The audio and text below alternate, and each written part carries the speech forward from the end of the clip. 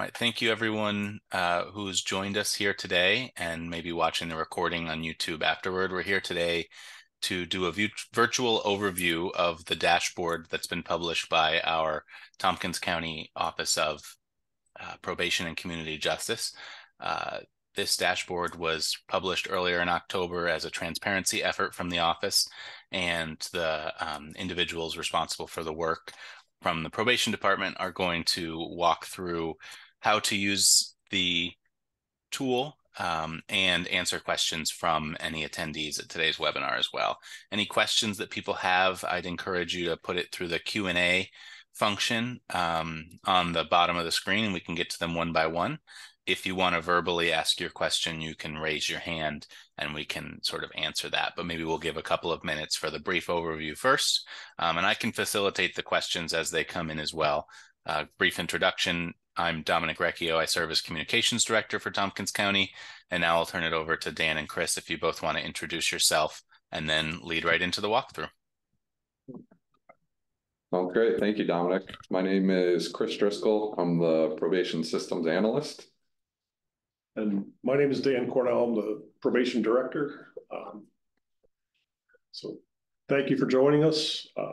We're really excited to have this available for public viewing and as part of the reimagining public safety process. Excited to have more transparency and have the information out there. So thank you for joining us today. All righty, I'll jump right into it and just kind of walk us through how to access the Transparency Hub and hopefully answer any questions that come up. So if you start, the best way to access the hub is to go to the Tompkins County Probation homepage, which is tompkinscountynewyork.gov/probation. This is our department homepage. There's lots of good information in here. If there's anything on the Transparency Hub that you might have more questions about, or you see a service and want more information, this is an excellent resource which can provide you more information on the services and some of the programs that we offer. With that being said, to access the data dashboard, this tab right here on the left, Transparency Hub, you just click on that. That will bring us to our data dashboard cover page. The dashboard cover page offers just some general information about the importance of transparency, how we plan to try and use this information moving forward to assess what we're doing, identify areas that we can improve upon, and just offer the best services possible moving forward. From this page, we have access to adult data and juvenile data. All you have to do, we'll take a look at the adult data first. So you just click on this picture.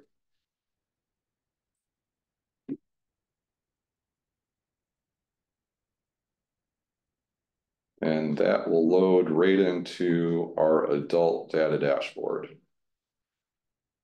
All of the pages in the dashboard are set up pretty similarly. Across the top here, you have navigation buttons. So each of these buttons is a different page within the adult data dashboard. Over here to the right, you'll have a clear all filters button.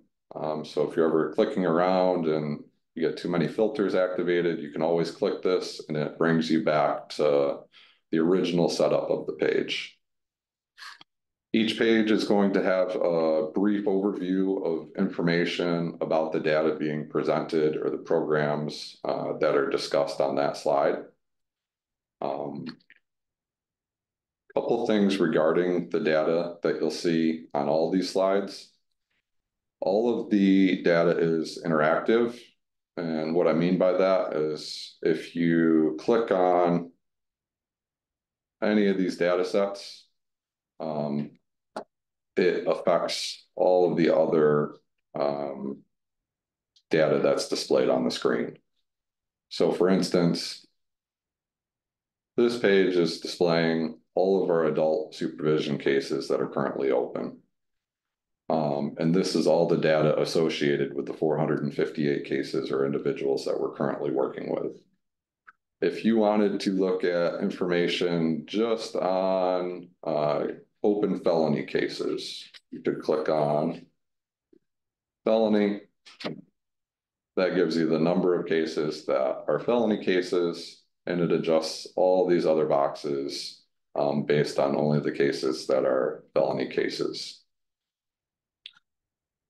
And you can dive deeper as well. Like if you just want to look at felony assaults, you can, now you've selected felony, you can click on assault in the upper right. And that will let you know how many people we're supervising for a felony assault right now, what their demographic information is, age group, ethnic origin, male, female, racial information, and employment status for the individuals who are currently under supervision for a felony assault. So you can really drill down quite a bit and find specific information on specific offense types. Nowhere in here will you ever be able to tell any information about any of the individuals. There's no names. There's no way to identify any of the people that we're supervising. It's just general data and data sets and numbers, just to ease anyone's concern that their personal information might be somehow able to be drawn out of this information. All of the data displayed in our dashboard lags about 1 to 2 days behind actual. So this is fairly about as up to date as you can get. It does lag the actual by about 1 to 2 days, and that's going to be for all the data that's displayed in here. This presents a lot of different options. If you want to look, you can look by age group. You can look male, female. Any of these different data sets are going to let you choose any of the categories in there and narrow the data down on that page. I think that covers our adult supervision page. So we will click over to our next data set, which is our enhanced sentencing and supervision options. Again, similar setup. This page displays all of our programs and services offered through our enhanced supervision and sentencing options. This displays how many individuals are currently open within each of those programs, and then the demographic information associated with those individuals. And just for clarification, the enhanced supervision and sentencing options is our internal way of saying alternatives to incarceration. So each of those programs in the middle, the computer monitoring drug court participants, those can also be referred to as alternatives to incarceration programs. We refer to them internally as enhanced supervision and sentencing options programs because the alternatives to incarceration verbiage lends itself to the sort of an insinuation that all people are facing incarceration, which is a little bit misleading given the current circumstances. So we're looking at enhanced supervision and sentencing options and ATIs as basically the same thing. They can be used interchangeably. On this data set, we do have a program selection up here. So if you would like to narrow the data down to a specific program, you have that option. You can simply select one of the programs, shows you the number of individuals open, and then it resets the demographic information to only show demographic information regarding that specific service or program.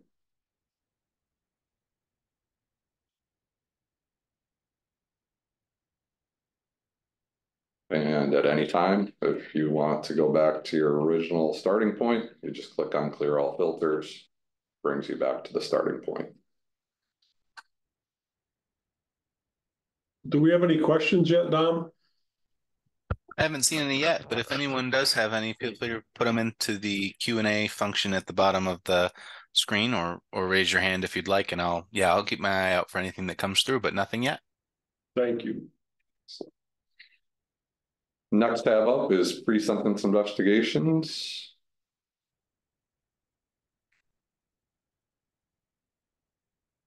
This displays the number of pre-sentence investigations completed up to this point, this date of this year. This is the first slide that we're able to go back and look at the last 5 years worth of data. So you can simply select on the tabs up here to review the last 5 years worth of data on completed pre-sentence investigations. So for this year, there's been 260 completed. Then we have the corresponding demographic information, along with what our probation officers were recommending on that pre-sentence investigation. And you can, like, if you double click on probation, so this would tell you how many, so 96 of those investigations, we recommended probation supervision. And again, it changes all the demographic information as well. For probation cases, if you click on jail below, we've recommended incarceration 50 times out of those 260 investigations. That gives you the percentages and some great information in that tab.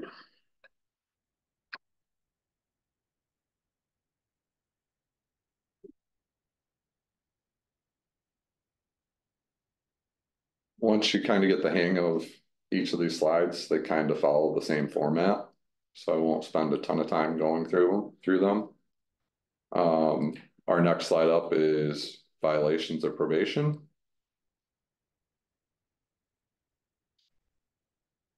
Again, this is violations that have been filed this year. The demographic information that's associated. So you can break it down by race, gender, ethnic origin, or age. And then we have what our probation officers are recommending as the outcome on those violations, and then what is actually happening through the courts after that violation is heard. Same as the other slide, you can look back at the last 5 years worth of data.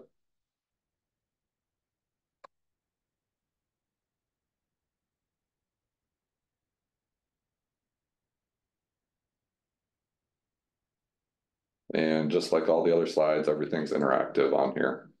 So you can break it down and look at any of the categories and see how they impact the different totals.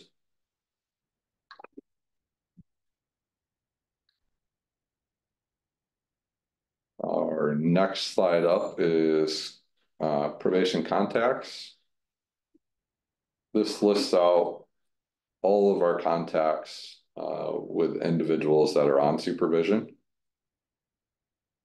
The number of contacts typically depends on an individual's need and their supervision level. This will break it down by each month, number of home contacts and number of office contacts. This box here lists out all the different types of officer contacts, and you can scroll through and see all the different types. You can break it down by, if I can click on there, you can break it down by month and see exactly how the contacts broke out for that month. You can clear that and look at each year, see contacts each year.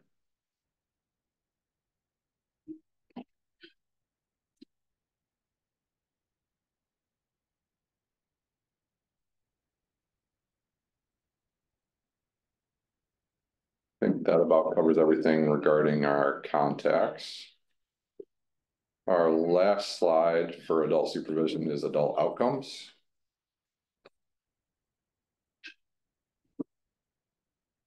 This slide is going to highlight how all of our adult supervision cases closed in that particular year. So it's going to identify the number of successful, unsuccessful. Then we have our demographic information, the offense level, whether it was misdemeanor or felony, and finally how the cases were closed. Same as all the other slides, you can review the last 5 years of data, and you can break it down if you wanted to see the demographics for anyone that was early discharged. You just click on it and it adjusts all the information accordingly.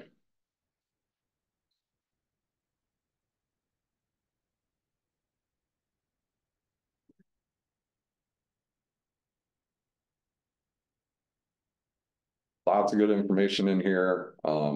Lots of ways to drill down the information and get at different data, different statistics.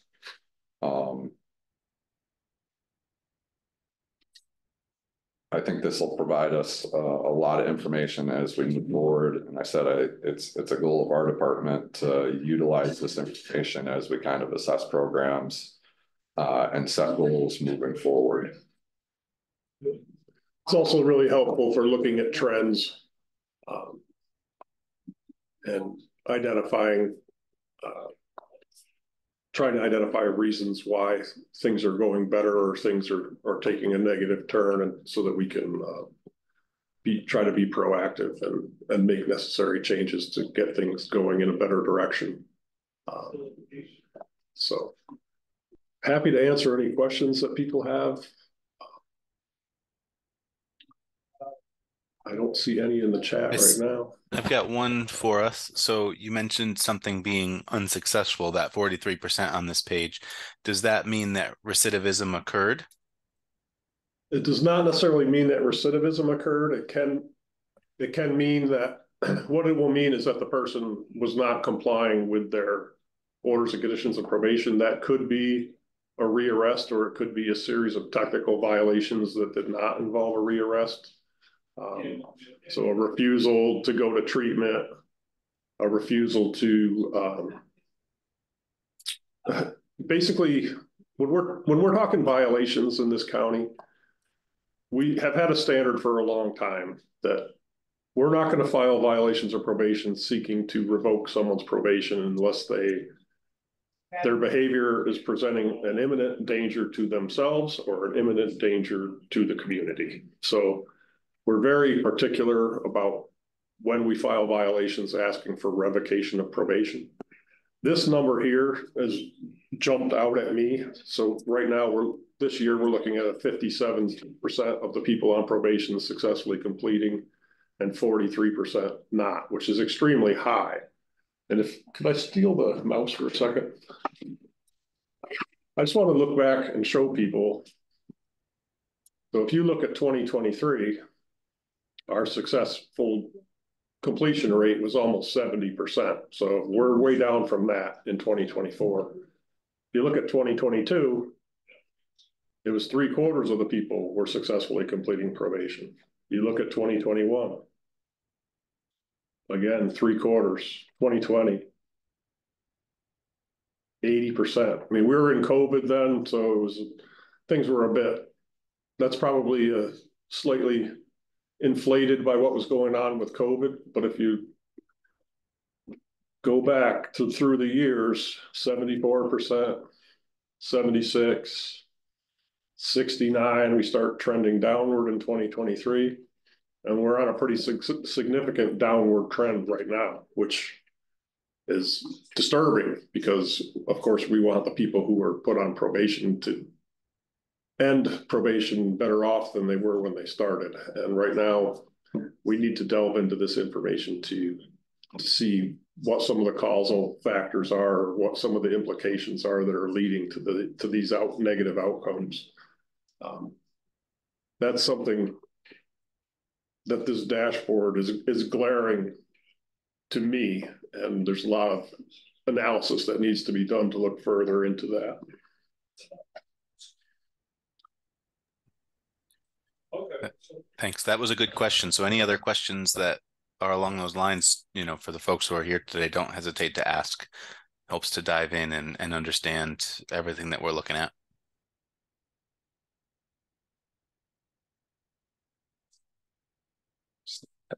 Sorry. That's all right. Thank you. That covers all the information on the adult side of the dashboard. If other questions come up, feel free to chime in or post those in the chat. And as those are coming in, we'll take a look at the juvenile side of the dashboard. For the juvenile, we just click on the juvenile box back on the cover page.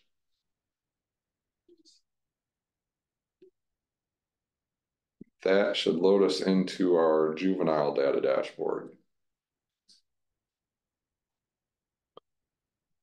One caveat for this is a very, very small sample size.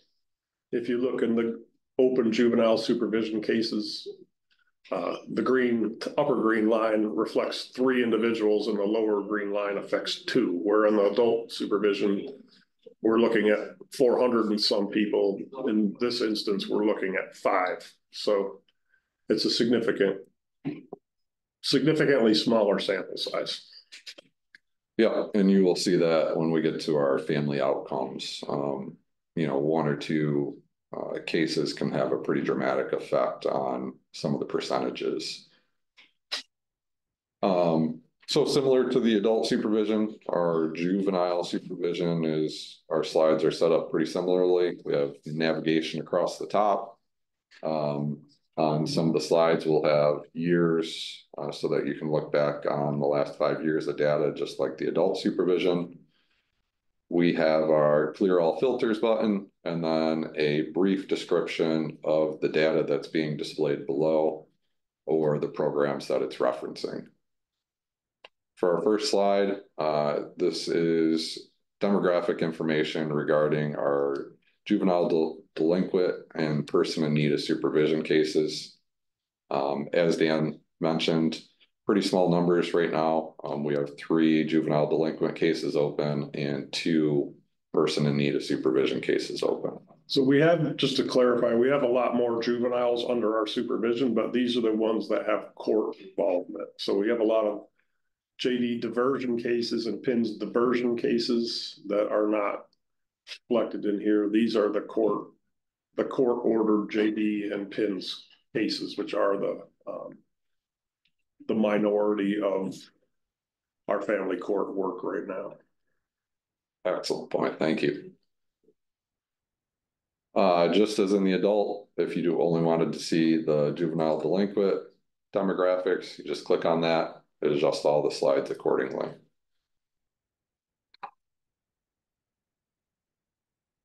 We will just to clarify. So click on our JD supervision cases. There's 3 of them. 100% of them are male, 100% are white, and 100% are non-Hispanic. Then on the far right, a third of them are 1 is 17, 1 is 16, 1 is 14. We'll jump into our family outcomes.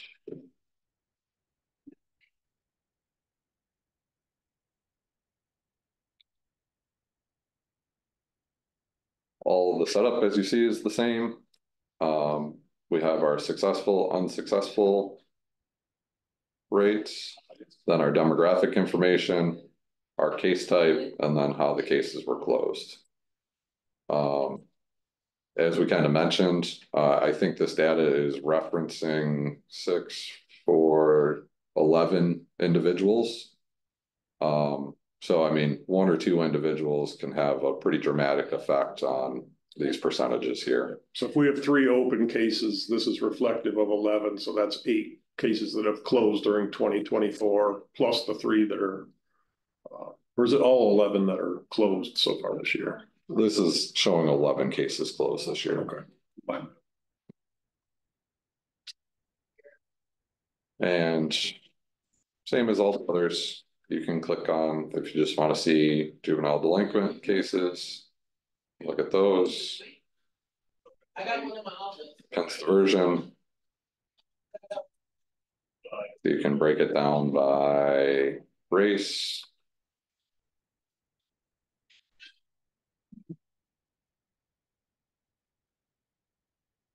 Age, gender. Yeah, age, gender, ethnicity. however you'd like to break it down and view the data. And then look at the outcomes for any of those particulars that you have selected. I have a question for you on that um, may help people understand. So the demographic information, how is that collected? And is that different for the adults versus the juveniles? So is it a form that they're filling out? Is it coming from another system? Where does that input come in for your department? I mean, we're meeting with the individuals. We're asking them how they identify,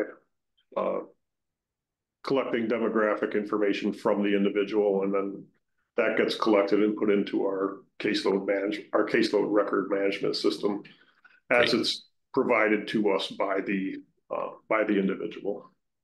Great. So they are self-reporting that is what they identify as in that process. That's correct. Excellent. Thank you. I appreciate that. And all of the data within this dashboard pulls directly from our data management system. So that's where this information is being pulled from. I mean, currently everything's listed in the binary male, female.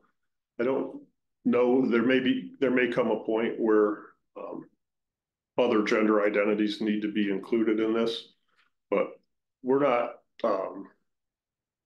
currently supervising anyone who's identifying as self-reporting as a different gender in the family court unit or different gender identity.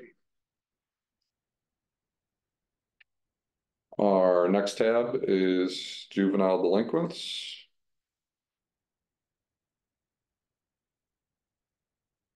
And this will list any juvenile delinquents or cases that have been removed from youth park. And that has to do with raise the age. Raise the age change, and it provides, if you just hover over here, it'll provide a little information as to what remove from youth park means. So 16 and 17-year-olds charged with felonies are considered adolescent offenders. Their cases start out in youth part of county court. AOs whose cases are removed from youth part and county court to family court will then be considered juvenile delinquents. And that's all a result of changes from raise the age reform that started back in January of 2020. Yep. As with the other slides, we have our filters up here on the top right. Information regarding the number of individuals, then our demographics, and how the juvenile delinquent cases were closed. So these are a number of cases that were closed in 2024. You can go back and look at number of cases closed in previous years and see exactly how they were closed.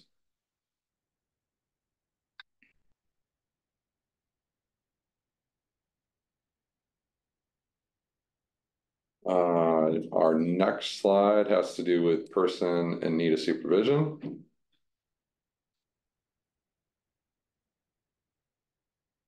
On this slide, it identifies the number of cases, number of PINS diversion cases closed so far this year. We have the demographic information, who made the referral. PINS diversion referrals can only come from specific individuals, and this outlines parent, guardian, school, or police, so you can see who made the referral. It also identifies the complaint type, so you get an idea of what the referral source's concern was that led to the referral. And then it talks about how the PINS diversion cases were closed.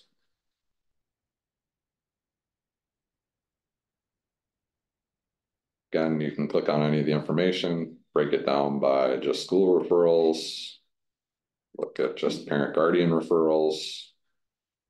If you wanted to see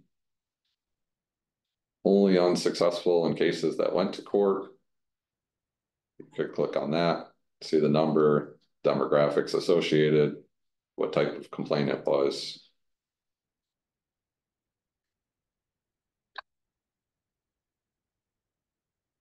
And at any point, like I said, if you're not sure what box you clicked on or how to get back to where you started, you just come up here and click on clear all filters. It brings you right back to the starting point. Our final slide is family court investigations. This identifies the number of investigations that have been completed so far this year, demographic information. Then it identifies what type of investigation it was and what our probation officer's recommendation was. You will notice there is one blank spot on here. As I shared, this pulls directly from our data management system. And this is one thing that we also use to identify errors in our data management system. So what this means is that there was one individual that nothing was entered for recommendation. So I actually noticed this morning. I went back and made that change. And once this updates within that 1 to 2 days, this will go into the adoption category because it was actually an adoption recommendation.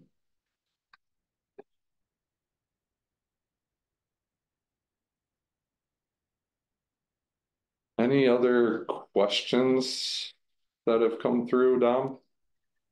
Nothing else has come through, and I think you've been really comprehensive with each of the different pages that people can view. Give folks another minute if there's any other questions, but otherwise, I think it's been very comprehensive. Thank you.